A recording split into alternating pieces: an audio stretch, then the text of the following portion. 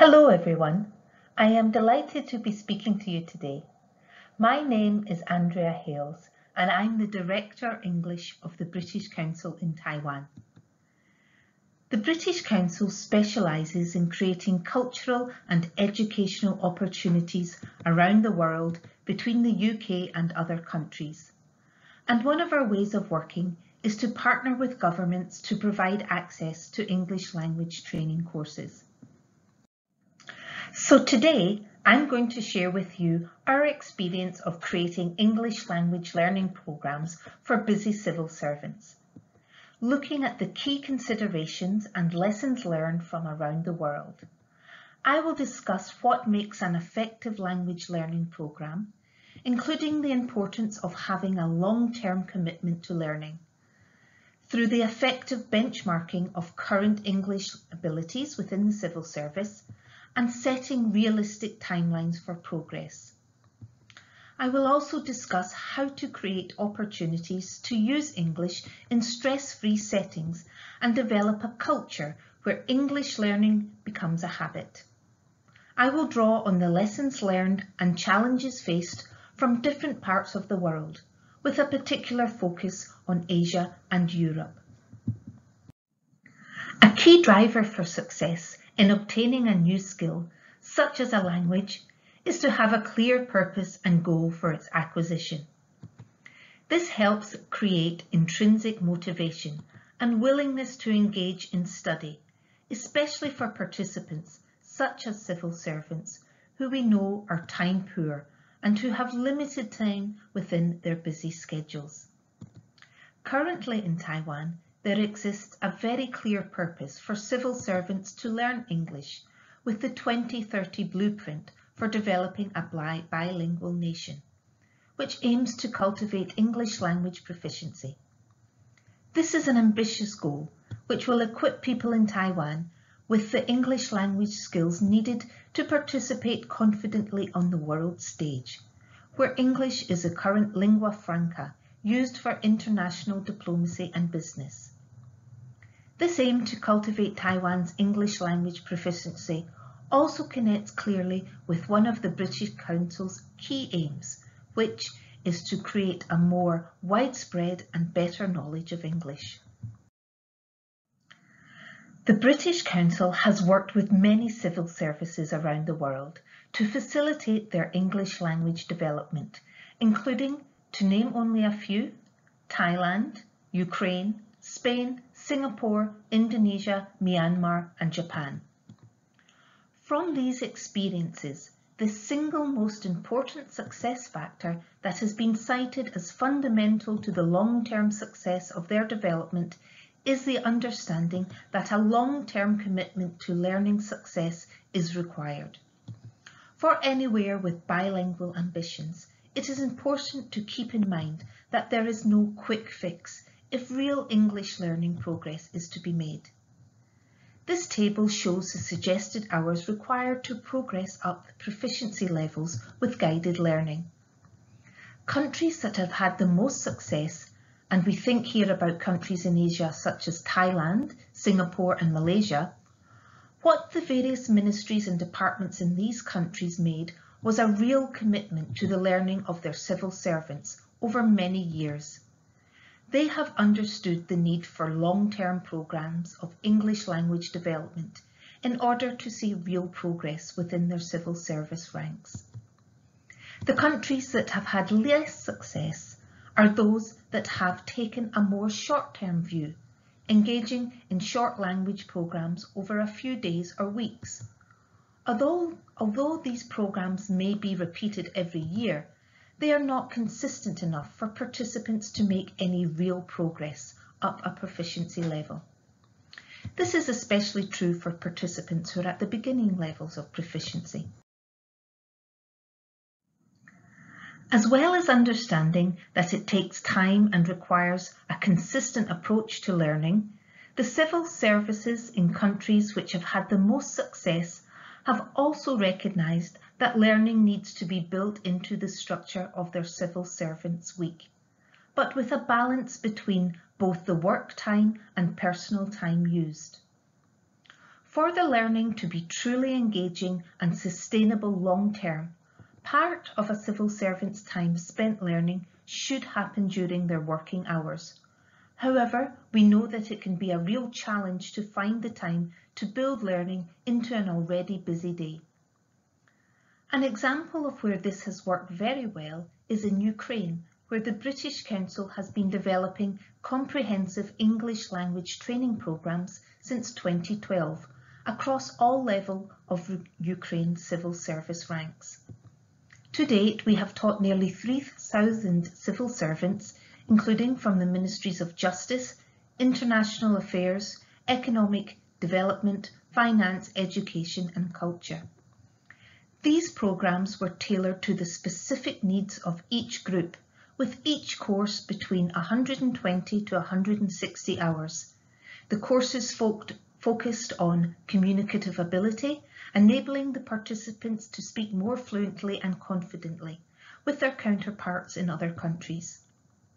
The courses also prepared them to be able to share policy information and to set up mutually beneficial exchanges. It also increased the participants' effectiveness in accessing and making use of relevant international information commonly available in English to benefit ways of working and practices within Ukraine. To ensure effective engagement and participation on the courses, time in their busy workday was given to the civil servants to participate. For example, the participating ministries agreed that of the 2 hours of teacher-led study a week, 1 hour was done in work time and 1 hour was done in the participants' own time. Therefore, if work started, for example, at 9 AM, classes would run from 8 to 10 AM. Or if work finished at 6 PM, classes would run from 5 to 7 PM. This meant that 1 hour from each 2-hour class was from work time and 1 hour was from personal time.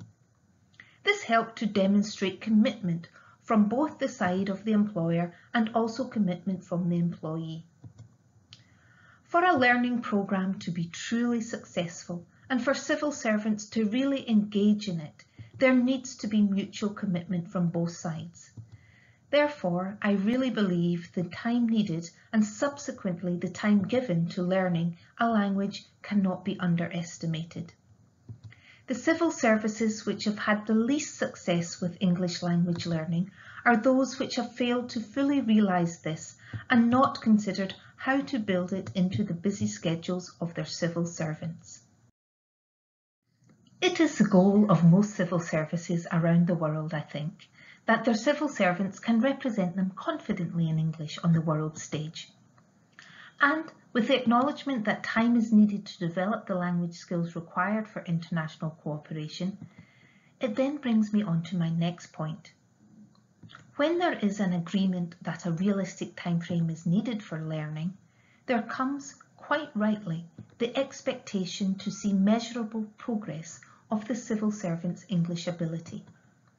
It is important, therefore, that a comprehensive English learning programme is developed with a clear understanding of the short, medium and long-term English language goals needed across all ranks within the civil service.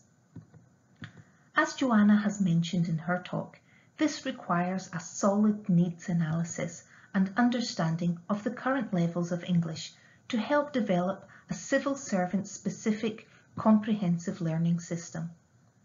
By effectively benchmarking current levels of language ability within the civil service, we are then able to set realistic timelines and goals for progress and to effectively measure the learning progress at different stages as the programme is delivered. This then allows learning programmes to be developed which can incorporate different flexible teaching and assessment elements, including face-to-face teacher-led classes, online teacher-led classes and self-access learning. Being able to demonstrably show progress is not only important for the employer but for the employee themselves. They need to be able to actively measure their own progress and be able to demonstrate it practically within their day-to-day work. In Thailand, for example, the British Council worked with Thailand's Ministry of Foreign Affairs to develop a comprehensive learning plan to support the development of English language skills for civil servants wanting to take part in the United Nations peacekeeping missions around the world. This programme was delivered over 7 years from 2013 to 2019 and supported English proficiency through an integrated programme of face-to-face and online teaching. Each participant's level was benchmarked at the beginning of the programme and again at the end to show their progress. They also had short practical assessments in the form of role plays, presentations and simulated meetings to showcase and measure their progress as the course progressed. In addition to this, the programme also supported the continued learning of English through the development of a self-access English Learning Centre at Thailand's Peace Operations Centre in Bangkok.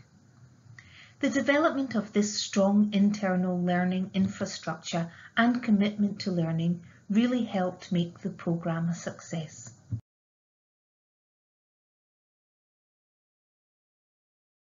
The next point I'd like to talk about is the importance of creating opportunities within Taiwan for civil servants to communicate in English in a low-stress and engaging way.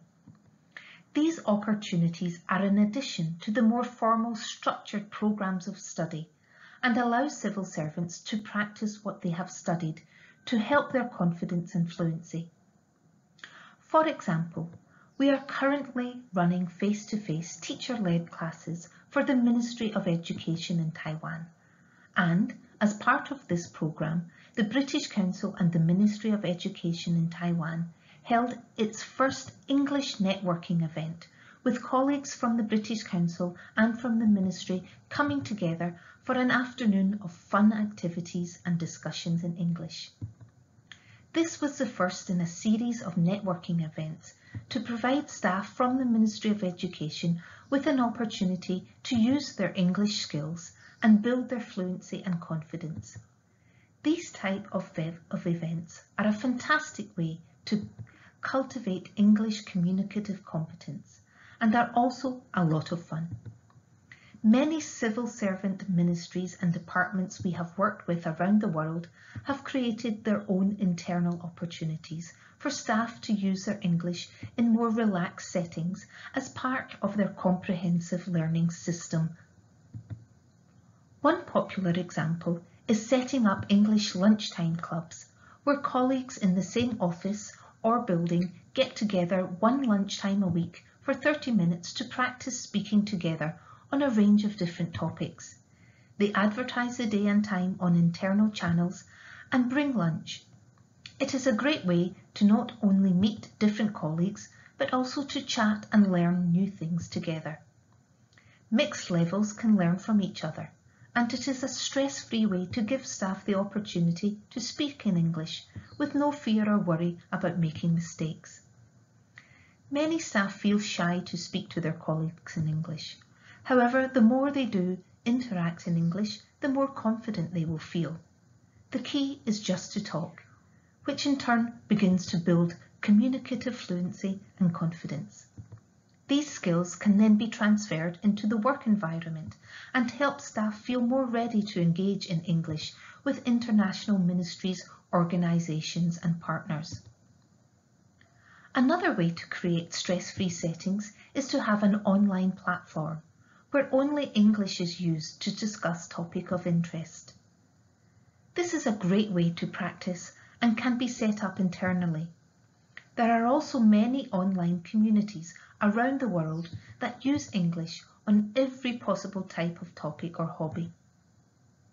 Encouraging staff to join these also enables people to engage in an all-English environment internationally and interact with many different people from around the world.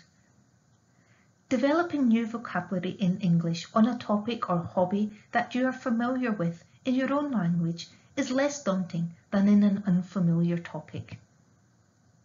It also helps develop confidence and fluency in communicative language skills, such as sharing ideas, agreeing and disagreeing with others' opinions, and in giving one's own opinion, all of which are important language skills in English which can be transferred into the workplace. The British Council itself has an active online community on its public website, Learn English, which is free to anyone to join, and where participants can watch videos, read articles, listen to podcasts, and leave comments for other participants.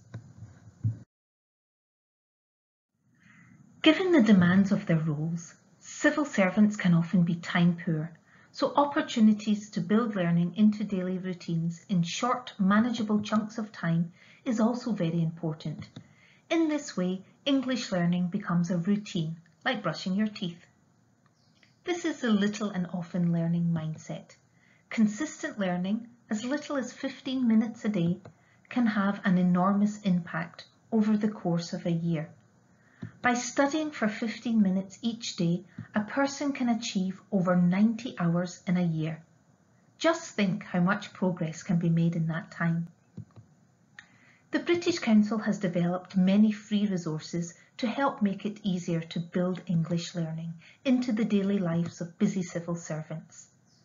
Our Learn English web resources offer an extensive range of short activities for all levels of learner, and using these are a great way to spend a short time each day on particular skills, vocabulary or grammar development. Our free learning apps or podcasts are ideal to use on the MRT, to and from work, for example, for a quick 15 minutes each lunchtime or before going to bed. A total of 110 million people used our English learning websites in 2020 to 2021 to help support them with their English language learning. So little and often really is the key. And on that note, my 15 minutes is up. So I would like to thank you all for your time today, and I will now hand over to you for any questions. Thank you.